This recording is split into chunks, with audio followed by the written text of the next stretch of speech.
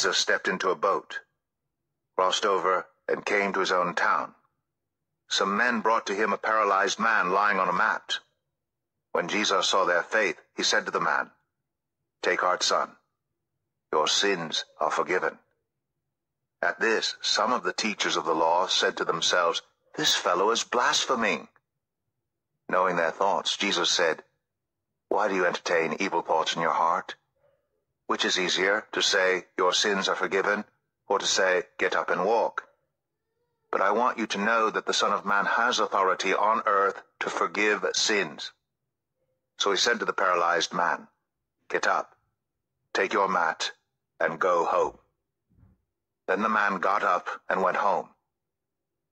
When the crowd saw this, they were filled with awe, and they praised God who had given such authority to man. As Jesus went on from there, he saw a man named Matthew sitting at the tax collector's booth. "Follow me," he told him. And Matthew got up and followed him. While Jesus was having dinner at Matthew's house, many tax collectors and sinners came and ate with him and his disciples. When the Pharisees saw this, they asked his disciples, "Why does your teacher eat with tax collectors and sinners?"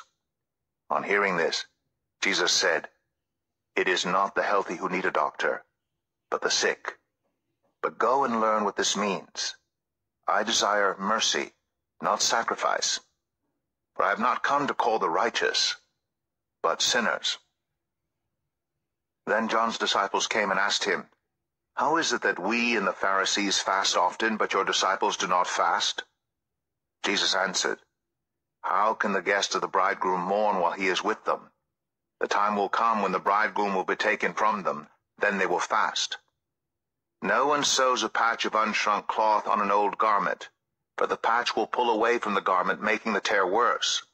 Neither do people pour new wine into old wineskins. If they do, the skins will burst, the wine will run out, and the wineskins will be ruined. No, they pour new wine into new wineskins, and both are preserved." While he was saying this, a synagogue leader came and knelt before him and said, "My daughter has just died, but come and put your hand on her, and she will live." Jesus got up and went with him, and so did his disciples. Just then, a woman, who had been subject to bleeding for 12 years, came up behind him and touched the edge of his cloak. She said to herself, "If I only touch his cloak, I will be healed." Jesus turned and saw her. "Take heart, daughter," he said, "your faith has healed you." And the woman was healed at that moment. When Jesus entered the synagogue leader's house and saw the noisy crowd and people playing pipes, he said, "Go away, the girl is not dead, but asleep." But they laughed at him. After the crowd had been put outside, he went in and took the girl by the hand, and she got up. News of this spread through all that region. As Jesus went on from there, 2 blind men followed him, calling out, "Have mercy on us, Son of David." When he had gone indoors, the blind men came to him, and he asked them, "Do you believe that I am able to do this?" "Yes, Lord," they replied. Then he touched their eyes and said, "According to your faith, let it be done to you." And their sight was restored. Jesus warned them sternly, "See that no one knows about this." But they went out and spread the news about him all over that region. While they were going out, a man who was demon-possessed and could not talk was brought to Jesus. And when the demon was driven out, the man who had been mute spoke. The crowd was amazed and said, "Nothing like this has ever been seen in Israel." But the Pharisees said, "It is by the prince of demons that he drives out demons."